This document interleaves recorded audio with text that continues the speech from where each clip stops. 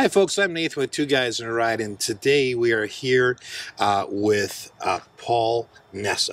And Paul is a world famous automotive artist and sculptor, and he's selling this beautiful SS100 replica that he has.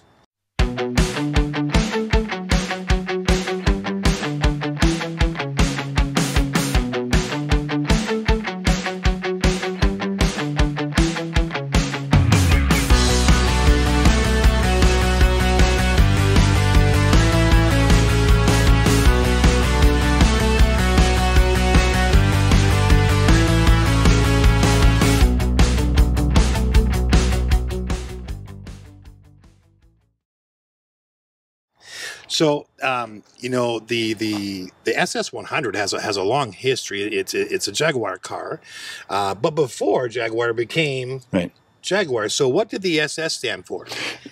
Well, it was Swallow sidecar to begin with, and he built sidecars for motorcycles, and Lord Lyon had a sense of style. William Lyon at the time, he had a real sense of style, and so he did well with the sidecars. Then the Austin, the little tiny, sort of the equivalent of the Model A or in England. Right. He did custom bodies for those. Okay. So then it was Swallow something or other, and they did Swallow bodies. Motors Limited, I think, is what it came. Okay, and then it became. What does it say here?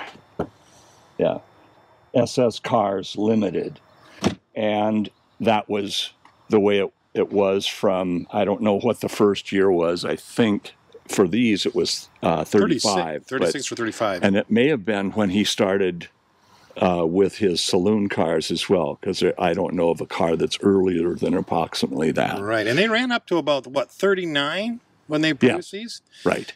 War ended things. The party was over. Right. And they had already run into a problem with the SS. The logos are on every surface around the car, on the wheel nuts, et cetera, et cetera, et cetera. And since that was a real problem, that's when he took the name Jaguar. And that was 1945, I believe. No, he took the name, he started, this is a 38. And that's when he started using it. So and 38 was the first year that the Jaguar Leaper was in the catalog that you could buy it. Let's talk about just the mechanics of the car itself. So the body sheets that we see, the fenders, the hood, the back, all that stuff, that's copied off of the SS100. Yes. What is underneath as a chassis?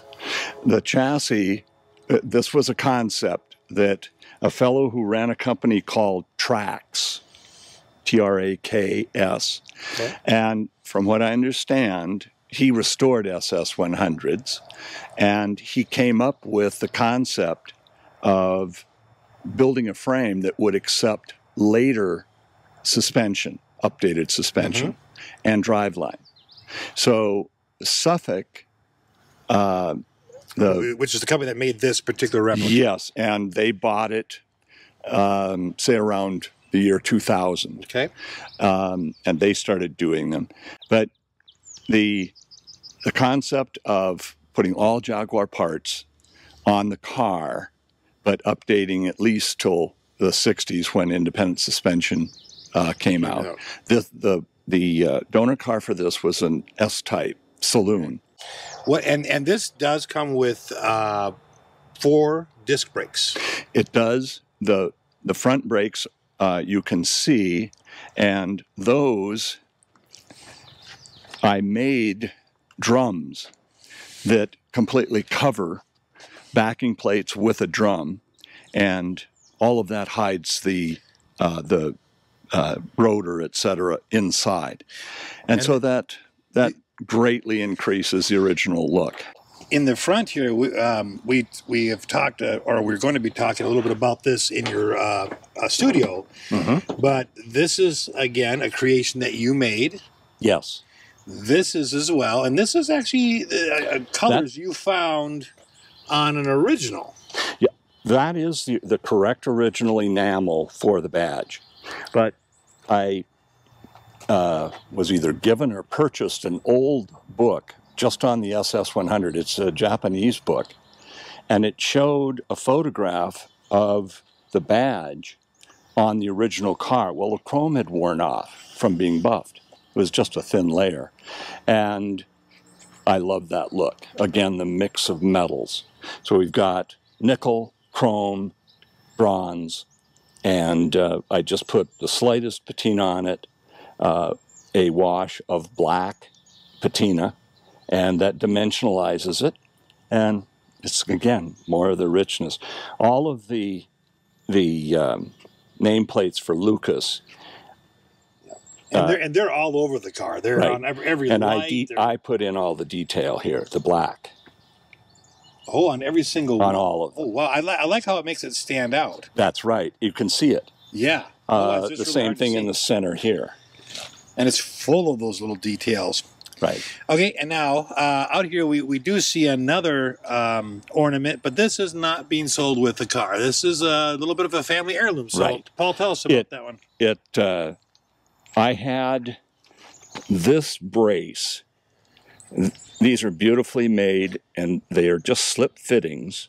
You simply take this off, unscrew these, and then this will slide off.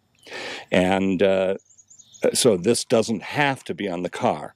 But I thought it's perfect for a badge bar. It's more attractive. It firms things up here. But my father was in the 8th Air Force, thus the wings, and B-24s were, that was the plane that he worked on. You've also put the little nice touch, because you like different metals, and here we got the brass screws that are on top of each of the lights. Yep.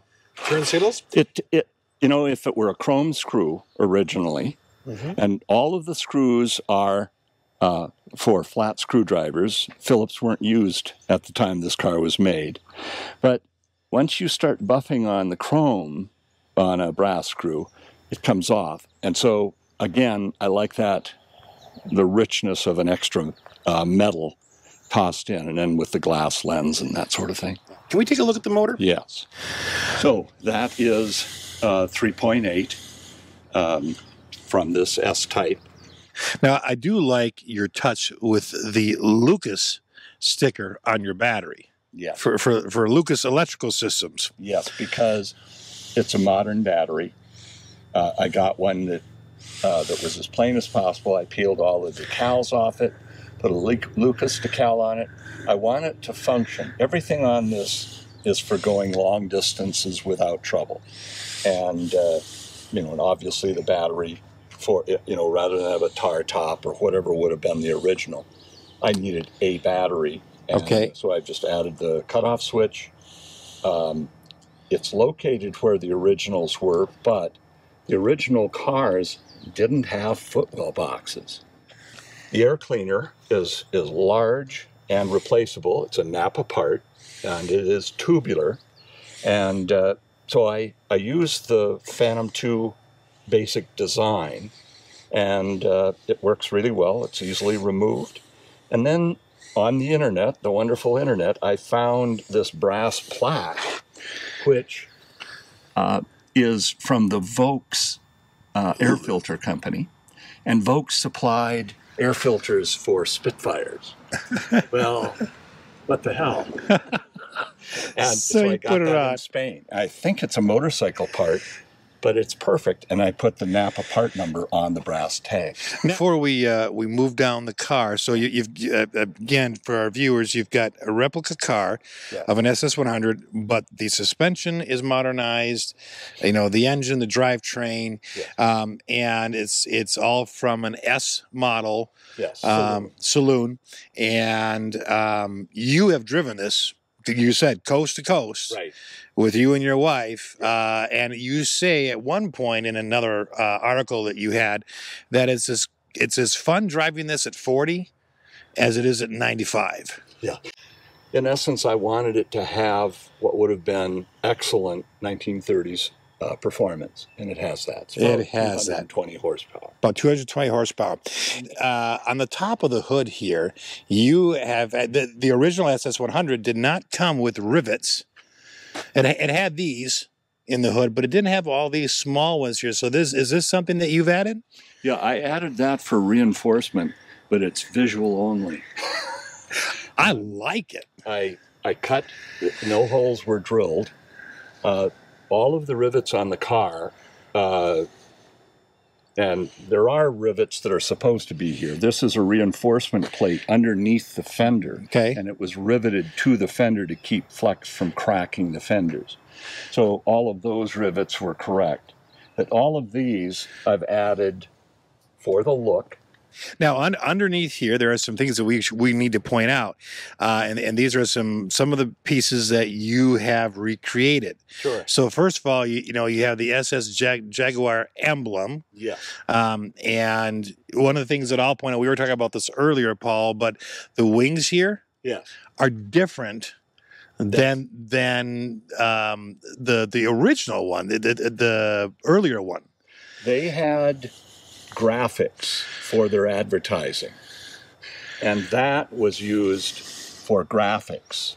I don't know that they ever made a badge of that. So this was just a graphics that yeah, you can't, they copied off of their graphic, and then three-dimensionalized that. And then up here you also redid these, or did you take the chrome off? These are actually metric sized, because they were off a later car. Okay. They're not, those wouldn't have been used on the S-Type.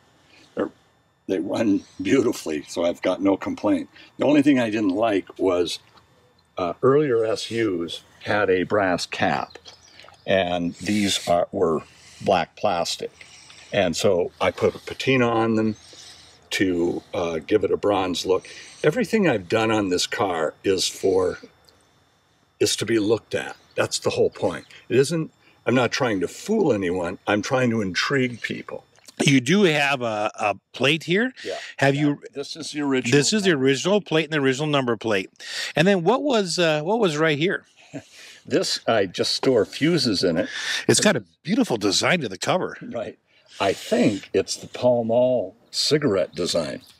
Okay. And a straight Pall Mall camel Lucky Strike will fit in that box, but it was my grandfather's. So the other thing that I notice on the engine compartment here, as far as things that you have added, yeah, is all of these flags. So can you tell us about those? Yeah.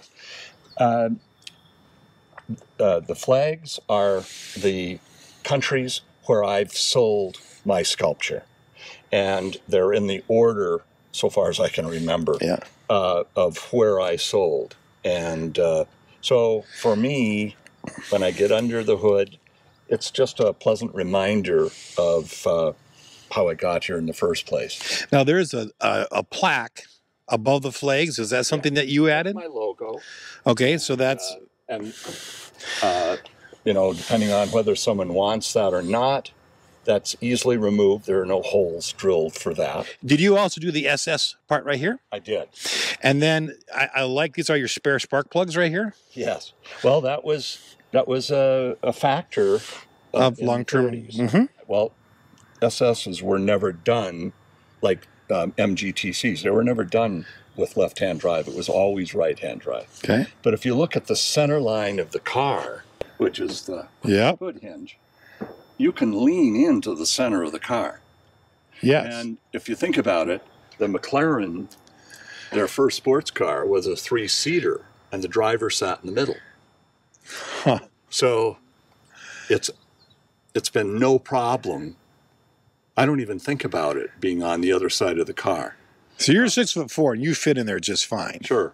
And if I have my large dog with me, then it looks like he's driving. And people, that's great entertainment for people in the other lane. I love metal and various metals.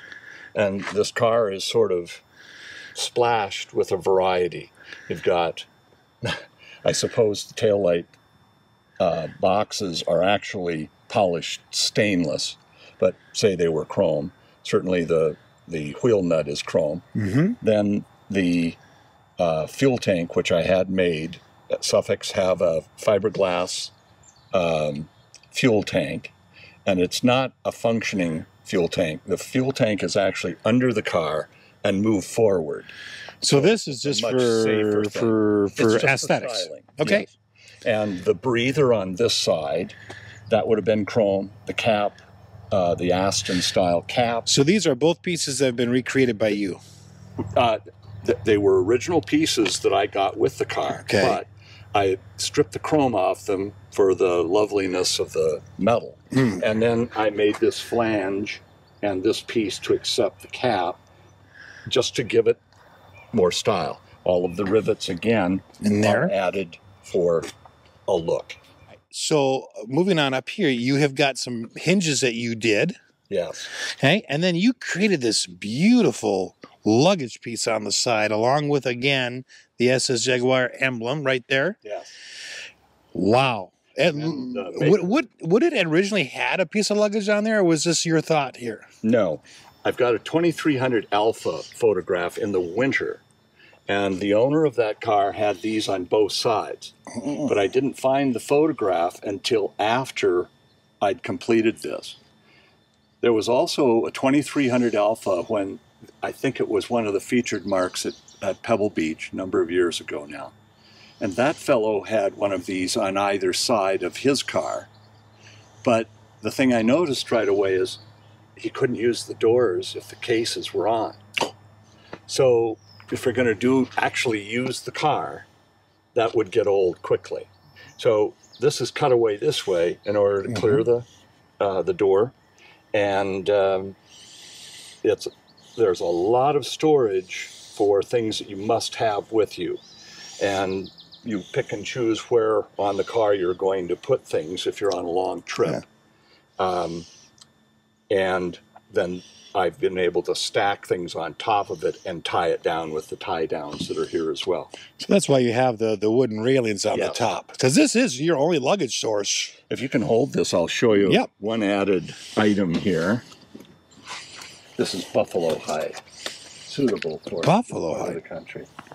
Okay, so there it's not beautiful on the inside, but it will shed water. Functional. And it's never gotten wet in there, but I wasn't sure how that was going to work out. But I had this made as well. And then this fits like that. Oh, look at that. So then you have a nice... drinks, a picnic, or tools. It's really nice to be able to set something down that isn't going to get scratched. So, your own picnic table. Exactly. I like the drinks. Again, we have a logo on it. Copper rivets. Okay. Actually, beautiful. I'm pretty sure I got this from the food industry. Right. The labels here, for the luggage, I also made those. And I just copied Joseph Lucas. And I wanted it to look as if it were something that was supposed to be there. Yes, that was available and put on it. The 7-inch driving light is that's a driving light, originally a Lucas flamethrower.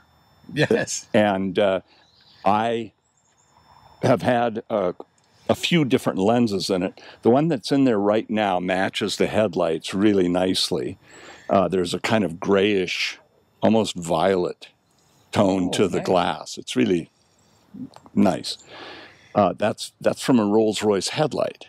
And then I run an H4 bulb in it. So the only danger is it gets really hot if someone were to touch it. So when the car came, when you bought the car originally, that was not on there. That's something you added. I made the post. That's solid stainless. Yep. Again, another friend fabricator made it. It's just beautifully made. This area on the cowl is compound curve. It curves in two different directions. Okay. So it was tricky to get that to lay flat. Yeah. So delighted with that. This is a radot mirror. I'm probably saying that wrong, Rayadot, something like that. But it was sort of an MG Mitten catalog item. That's a well-known company from the 60s. And I found one, and all I did with this was add a LED light and a bullet. Gotta have bullets. I love it. Yeah. You've also got, of course, your signature plaque right there on the side. Yes. All right, let's talk about the inside. Sure. Let's start with the steering wheel. Yeah. So tell us what's unique about the steering wheel. Suffolk offers 2 steering wheels. One is a wood rim. They also make an all-black steering wheel, which was correct for the car. And it had this aluminum hub. Okay. They just went with an aluminum cap here, which is not correct. So from photographs, I made this wheel center, and then I made the levers for the spark advance, throttle, and turn signals. And it's literally a marble with a piece of wax attached, and made 1 mold and made 3. And so I have a very accurate wheel center.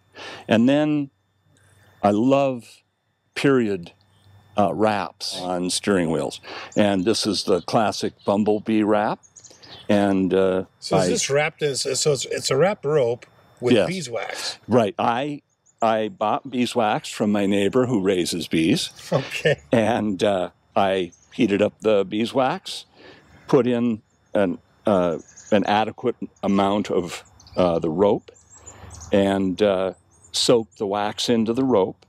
And then I took it out, stripped off the outside layer of wax, because there's a limit to how much you want. And then I wrapped it. And the first layer is the white, now golden. Okay. And after that's completed, then you fill the gap with the black waxed string. Okay. And that gives that bumblebee look. Now, there's a story about the wooden handle on the dashboard. It was a kitchen knob. Okay, and I made a mold of it, and then I was able to dye the resin to match what's on the shift handle. Just for a moment. Yes. The gear knob I found on my first visit to Arturo Keller's Pyramid Museum. But in the town nearby, they happen to have this old gear knob. It's a choice piece, and so I've made something to match it. All right, can you take us through each of the levers that starts on the left side of your dash and goes this way? Right. Starting at the far left, the chrome-plated knob with the 4 balls on, that's basically a switch from the main tank to auxiliary. Okay. That's non-functioning. Here is the amp gauge. Here's the fan switch for the heater. The car has a phenomenal heater in it, and so that's 2 speeds. The next switch is for the 2 driving lights. They both come on at the same time. Then, obviously, this is the starter button. Yep. You key it first. You'll hear the pump come on. Then you hit the starter. And then this is the headlights. And one switch, the first click, are the running lights. Okay. And then one more click, then the full beam comes on, and it's also got high beams. That's the wipers. Then next is temp gauge. I put a piece of red tape to delineate the point at a glance. Just skipping over here to the oil pressure gauge, most important. And car has phenomenal oil pressure. The faces of all the gauges was a crusty, like on an old watch. If you look at the face, it almost looks like it's particles of aluminum. It's kind of a rough surface. I love that look. It just says old time piece. Well, that's what Jaguar used for the gauge faces. Well, I didn't like looking at these with the Suffolk gauge face. It just wasn't convincing, not a pleasant look. So I went to ridiculous steps to have these reproduced with that silver texture. And these three don't have it. It's not so critical. And the original cars did not have, they just had plain painted steel dashboards. So when I got this car, the dashboard was black and, a nice look. But even in the day, it was so easily remedied. You could put a wood of your choice. And I found this out in a hardwood supply out on the East Coast. I had my woodworker install it, and then I put the finish on. But it adds a lot of flavor. Now, I don't put wipers on the car. The thing about this car is that the windshield folds down. If the wiper blades are on here, you have to take them off. Or you can strip the gears on the mechanism under the dash. The original car didn't have, they had this chain, and that is the correct look. Suffolk did these leather wraps, and I like them. They don't flap around and they don't make noise. The brake is very similar to it's the same as what you'd see in any other car. Yeah. Do the seats adjust forward or backwards at all, or recline? They do. They recline manually. You pull bolts out, and then you can put this back. And the tracks work well. The seats are exact reproductions, so far as I understand, and they function really well. Wow. Yeah. I have a basket that I put on top of the tunnel underneath the heater. It fits there perfectly. It doesn't have to be attached. That's where I keep, it's a glove box, sunglasses, etc. Then you've got storage behind the seats.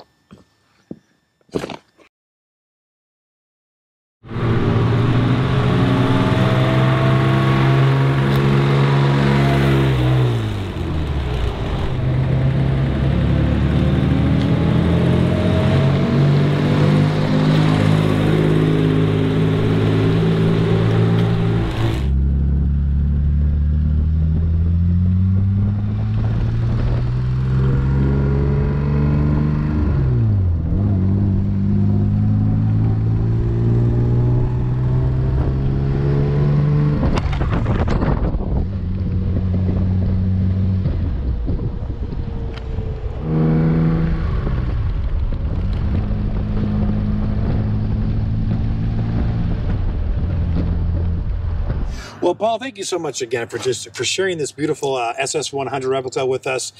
Folks, not only is it a beautiful replica, but it is a one-of-a-kind rolling piece of artwork by none other than Paul Nesse. Thanks for watching.